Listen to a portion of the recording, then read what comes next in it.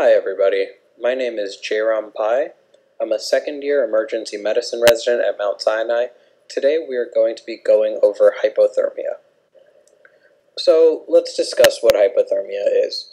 It's defined as a drop in core body temperature under 35 degrees Celsius. For those of you not a fan of the metric system, that's 95 degrees Fahrenheit. Hypothermia is not solely a wilderness-based medical condition. It can be found in all communities, especially here in New York City and other urban centers, where in winter you'll have the homeless population exposed to the cold outside. This lecture is going to briefly go over the physics of thermodynamics, and I want to reiterate it will be a brief refresher of the physics. We'll go over the pathophysiology, the grading and physical exam findings, and lastly we're going to go over the most up-to-date treatment recommendations. Let's go over the physics of heat loss. It's important to have a very conceptual understanding of how heat is lost in the body to help direct your therapy for your patients. Heat can be lost via radiation, which is the transfer of heat via electromagnetic waves, conduction, which is the transfer between two objects in direct contact, and convection, which is the transfer between object and a liquid or gas. Conduction is demonstrated by heat loss to wet clothing, or heat loss to cold, hard ground if you don't have adequate shelter outside in the environment. Convection can be demonstrated by wind chill, and lastly, radiation is general heat loss to ambient temperature, which is consistently happening. Sweat is interesting in the sense that it is evaporative cooling, which is a demonstration of all three methods of heat loss simultaneously. Let's get to the most important part of this lecture, the pathophysiology of hypothermia. Cooling occurs when your body's ability to produce and conserve heat is outpaced by the heat lost to the environment. Hypothermia is when this occurs and causes pathology. Which do you really prefer if you take a second to think about it? Hot weather or cold weather? What that really comes down to is what you perceive, not actually what your core temperature is. The core temperature is an accurate representation of whether or not a patient is going to be hypothermic. Early on, when a patient experiences cold temperature, they're going to respond via shivering, which functions to use muscular contraction to generate heat. Later on, as the body continues to cool, there will be a sympathetic surge, which results in peripheral vasoconstriction. This serves as a way for blood to be shunted from your extremities to your core in a method to conserve more heat. Early on in hypothermia, you can also have signs of autonomic dysregulation. Good example of this is going to be abnormal vital signs or change in mental status. There is a phenomenon known as paradoxical undressing, which happens in mild to moderate hypothermia. At some point, your body's sympathetic surge can no longer keep up with itself, and you'll have a blunt in the sympathetic response. This results in an increase in peripheral vasodilation, and unfortunately results in blood shunting out of your core into your extremities. As this occurs, you end up perceiving that your body is actually getting warmer because the skin gets better perfusion. A lot of the times you can have patients who feel like they're out in the cold and getting colder, and all of a sudden, due to the blood shunting, they start to feel warmer. That will result in some of these patients taking off their clothes and increasing their heat loss. So as we go forward, you need to remember that core temperature is measured via esophageal and epitympanic thermometers. Methods of measuring the temperature for a normal person, such as axillary, oral, temporal, and rectal, don't really work in hypothermia. Rectal is a good way to measure core temperature, but if you're using it for a hypothermic patient, you're going to be undressing them far more than it's going to be useful. Let's start with mild hypothermia. Mild hypothermia is defined as a core temp of 32 to 35 degrees Celsius, or 90 to 95 Fahrenheit. At this stage of hypothermia, your sympathetic response is live and kicking, so your vital signs are going to include tachycardia, tachypnea, and hypertension. Mild hypothermia will present as sustained shivering, early stages of mental status decline, and loss of fine motor skills. What the mental status is for a patient is going to vary from person to person. It can be confusion, agitation, early memory loss. It will not present as a person being acutely obtunded.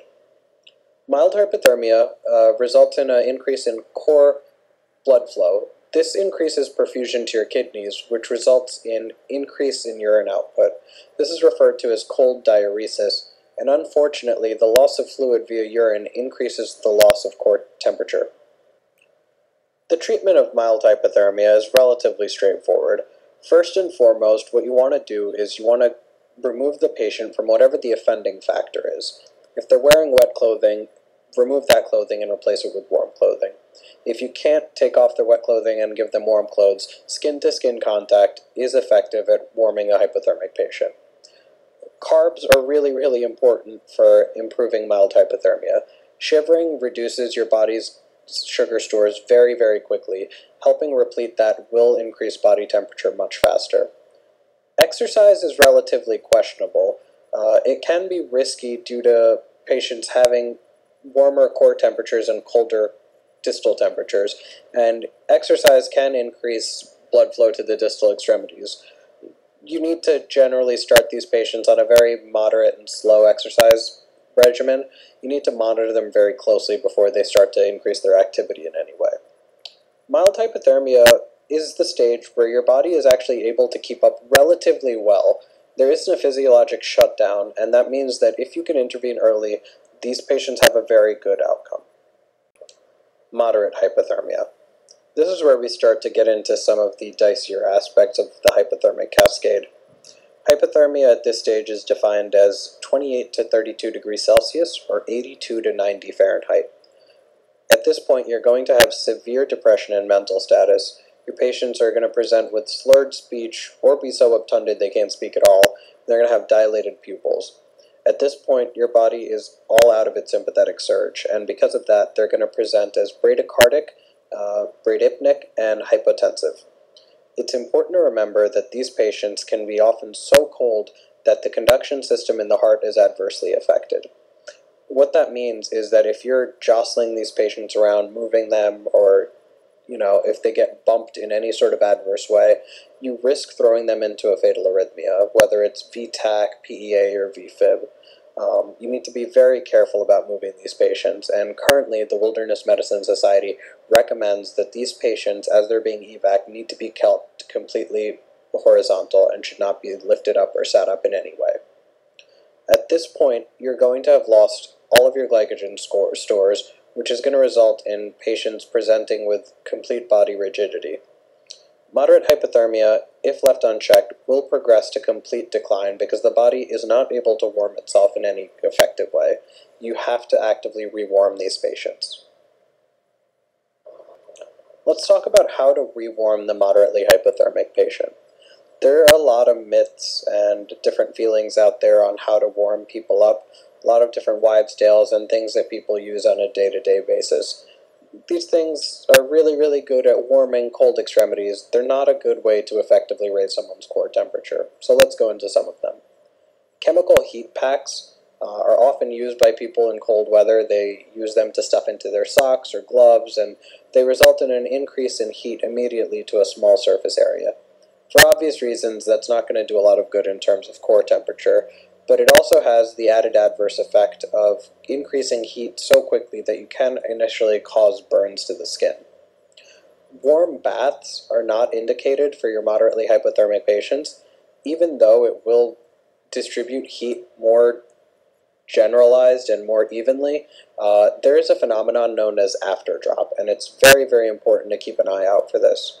Afterdrop is the effect where your core body temperature drops as you increase the warmth of a person because the peripheral vasodilation results in further heat loss. What you can do for the moderately hypothermic patient is give them warm IV fluids, which is 40 to 42 degrees Celsius. You can give them humidified oxygen, which admittedly isn't great for doing much other than warming the oropharynx, but it is in no way an adverse thing to do for your patient. You can use electric heat pads. Those are much bigger and more evenly distributed heat sources, and it's very good to apply these to the patient's groin, upper back, and axilla. The severely hypothermic patient. These are going to be some of the scariest patients you're going to deal with, and they're going to be very difficult and very tricky as well.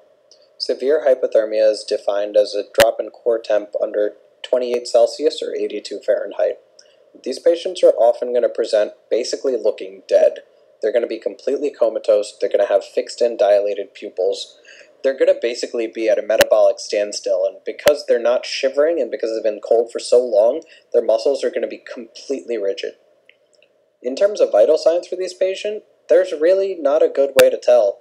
You might put a EKG on someone and you might see that they're in PEA. It's also possible that they're so bradycardic that you're just not able to feel a pulse. If you're in the Wilderness Medicine Society currently recommends a pulse check of up to 1 minute for a person who's severely hypothermic. What you can do in a hospital setting, however, is throw a quick ultrasound probe on their chest and see if there's any sort of effective cardiac motion. Severe hypothermia is obviously going to be fatal if you leave it untreated. These are critically ill patients with a questionable prognosis, even if you do absolutely everything for them.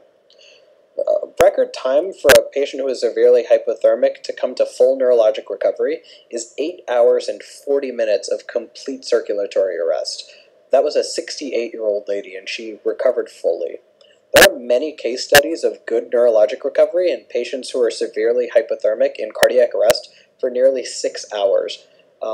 Obviously, this is not a hard and fast rule, and there are a lot of different resuscitation considerations. Let's go over some of the treatment considerations for severe hypothermia. When you initially see these patients, obviously you want to get IV access on them. For obvious reasons, that can be really difficult. You might have difficulty finding a vein or seeing a vein. Central access is effective for these patients, and intraosseous access is effective as well.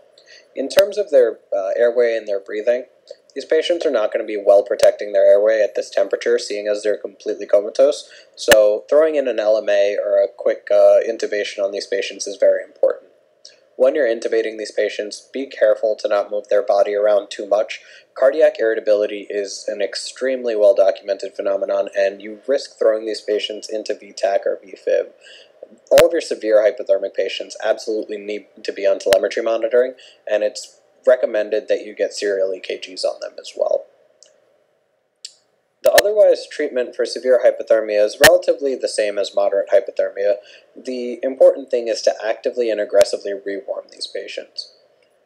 Things you want to keep an eye out for, the VTAC and VFib that we've talked about. We also want to keep an eye out on how their core body temperature is doing. It's important when you intubate these patients to throw in an NG tube and make sure it has esophageal temp as well. There is a saying in EMS and wilderness medicine that no one is dead until they're warm and dead. What that is to say is that you have these patients that have CPR which goes on for hours and hours, and they'll make great neurologic recovery even though CPR has gone on for 8 hours, 6 hours. Many people have good recovery from that. Delayed intermittent CPR is really only appropriate for these severely hypothermic patients. Let's go back to the no one is dead until they're warm and dead saying. That's actually not really recommended anymore. There are some key exceptions to that. The Wilderness Medicine Society says that you do not need to wait for active rewarming of patients who have one of two things. One, an obviously fatal injury, whether they were stabbed repeatedly in the chest or whether or not they have severe brain trauma or decapitation. These are not patients you need to waste your efforts resuscitating. Another one is patients that have been trapped under an avalanche. If they've been trapped for over 35 minutes, it's often recommended that you're not going to be able to resuscitate these patients. Between the hypothermia and the crush injuries, their prognosis is effectively nil. A lot of these patients also have a lot of snow which impacts their oropharynx and completely makes breathing impossible, so even by the time they are rescued, resuscitation is futile.